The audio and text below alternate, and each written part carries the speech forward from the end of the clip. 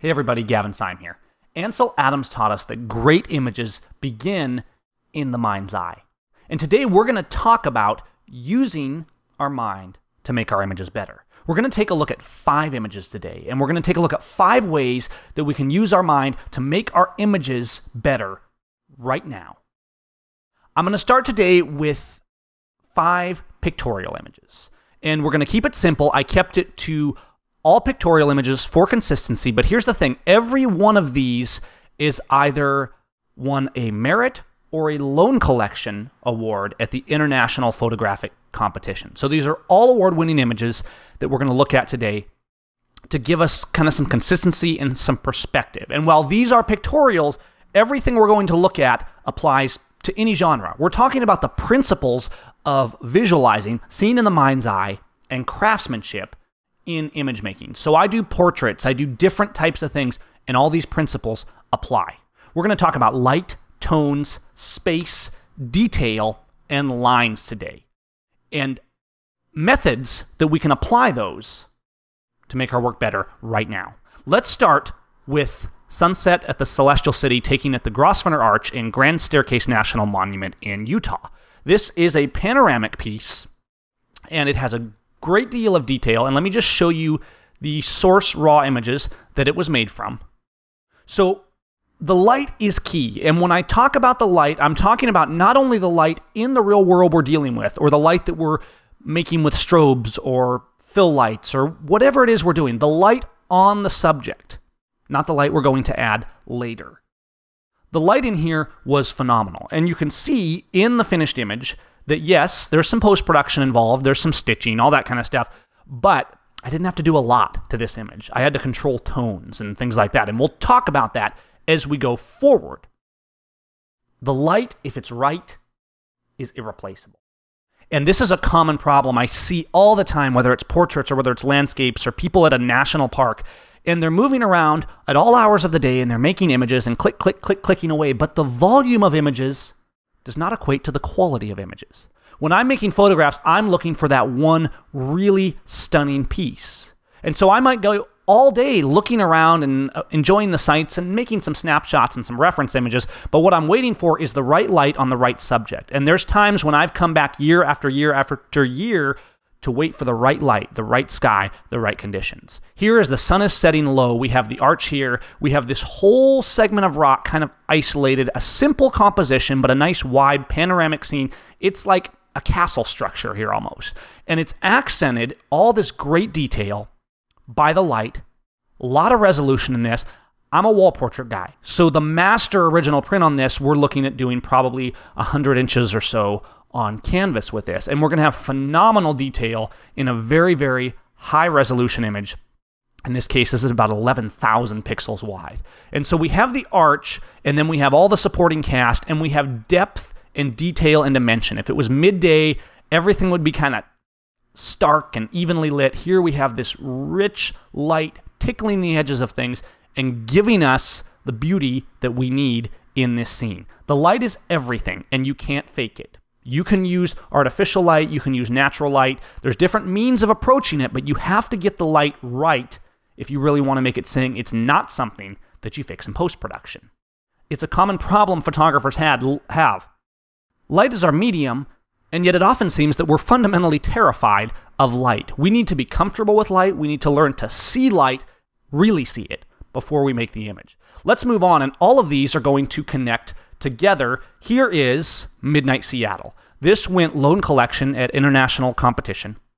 And this is an HDR done from 3 images that were bracketed, and then they were merged together. Now, I don't have a thing about HDR. I teach HDR, I teach tone. We talk about a lot of this kind of stuff in workshops like Exposed, like HDR Magic, and some of the videos that I put out in the past, the collections. And HDR is high dynamic range. It really is about light. So we're talking about light, but on this one, we're going to look at the tones. What oftentimes happens in a complex or a busy scene, or a scene with a lot of flat light or even light, like sometimes happens with an HDR, is we lose ourselves because there's too much information. Now here's the process. This is the original process out of probably Photomatics is what I did this in. And an HDR is just high dynamic range. You don't need to have 3 images. You don't need to follow a certain protocol. What we're focusing on here today is not the fact that this is an HDR image, but the tones themselves. Now, this looks pretty good, and a lot of times you'd see an image like this taken and just put straight out. But thinking about the tones, what do we want to do with an image? How do we want to carry it through is key. I've got a good composition. I had neat light. I had some neat clouds. I made good exposures. And I got a good high dynamic range image. But look, there's some distractions down here in the reds. The light is a little bit flat throughout. Now compare this to the finished image. And look at the subtle differences, because there's a lot of them. I spent a lot of time on this image doing things as subtle as burning down the side of one building and lightening up just a little bit the side of the other, lightening the highlights or burning and dodging, the kind of stuff we would have done in the darkroom. And controlling the tones, obviously the subject here is the Space Needle. A great image has a subject, usually just one. If you have more than one, there's probably a problem. If you can identify your subject and use your tones to draw the eye to that subject, use the light in the real world to give you the right direction, the right mood, and the right feel, and then use the way you expose and bring out the tones in the image all the way through to post-production to get the subject to absolutely sing. If you do that, combining your light with the way you use tones, everything changes.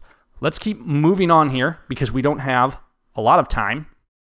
I want to look at Sliver Moon Blues.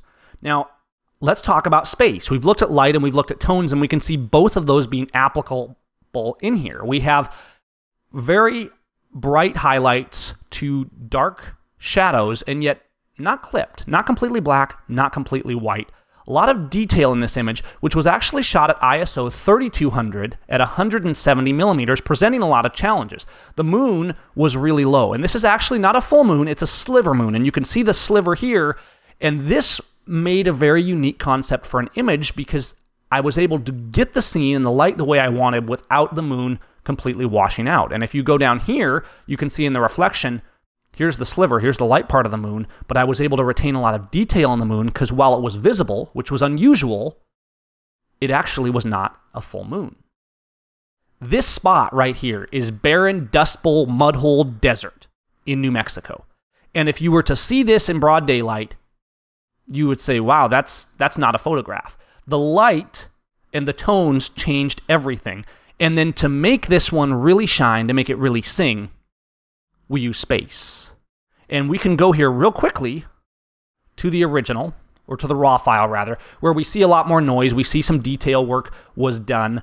And let's just take a look at what the crop was on the full frame. This was a vertical frame. And I'm just going to reset the crop real quick to the original and show you how that was. A lot of empty space on the bottom, empty space on the top. Let's go back to the final, thinking about our space once again. In the final image, we've definitely done tonal control. We've got rid of some of that noise, detail work, post-production work. But the key here that harkens back to what we did in camera was composing in such a way that I could go for this square crop. The more you see in the camera regarding space, the better you're going to come out in post-production. It's all happening in the mind, oftentimes before you ever press the shutter, sometimes after. We have a symmetry here that the eye kind of goes back and forth, and then it takes in all these nice lines and details, the rich colors, the kind of mirror image effect of this beautiful scene. The space is an incredibly powerful tool, and it harkens to things like space, position, line, and tone, like masters such as Kim Whitmire teach, like we talk about in the photographics workshop. These elements that happen in the mind change the way we make images.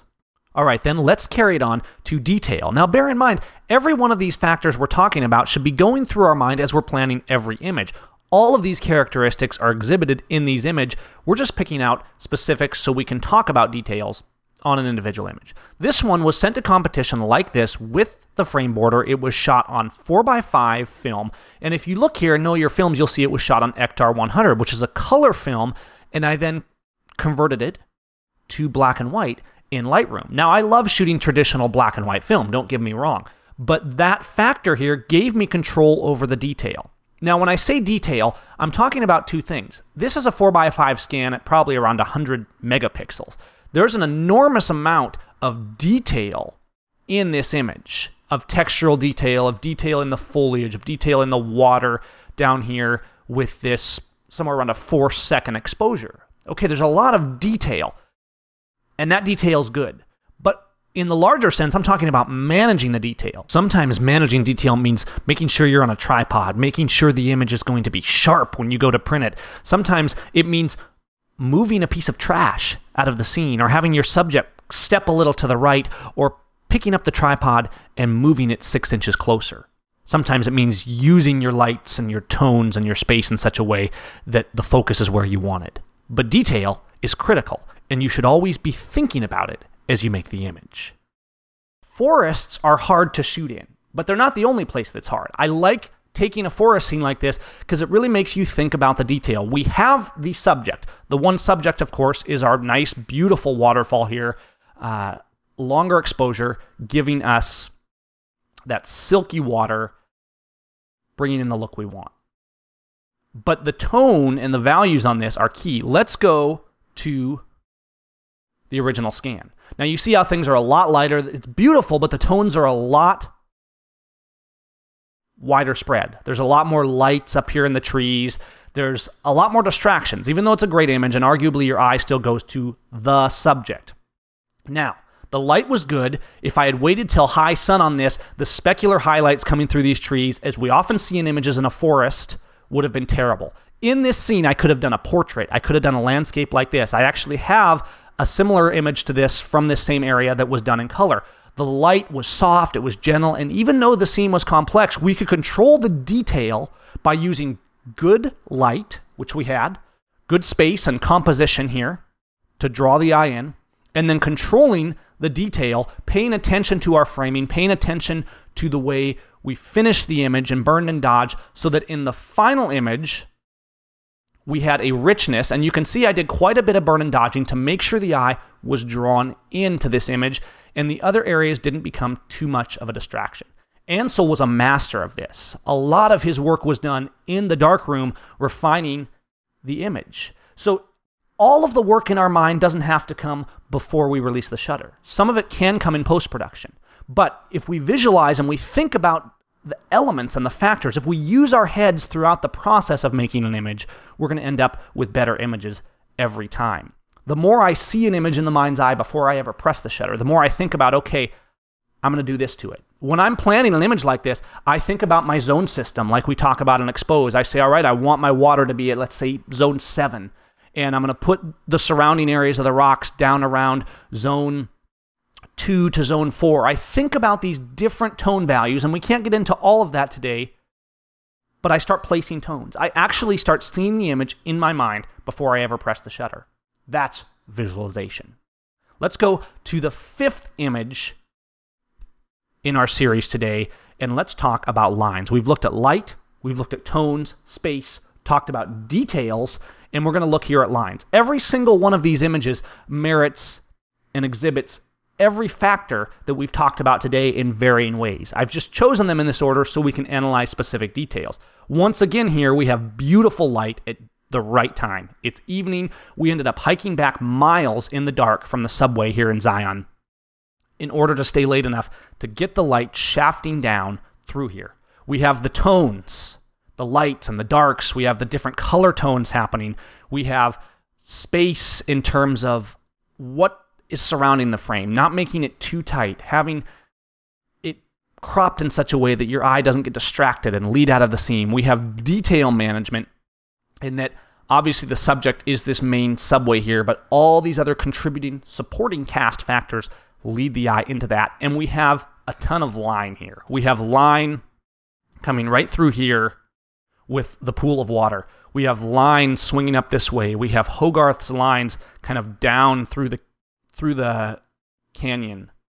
We have lines in the definition between the red rock and the blue up here because of the way the light is striking it. We even have specific details, and I'm going to go to the raw file once again. Not a lot of cropping done. I planned this a lot. I will set an image on a tripod. I will think about it. I will visualize. You see that I didn't do a lot of cropping because I was actually, when I made this image, and the video of this is in the photographics workshop, it's one of the images we made during photographics.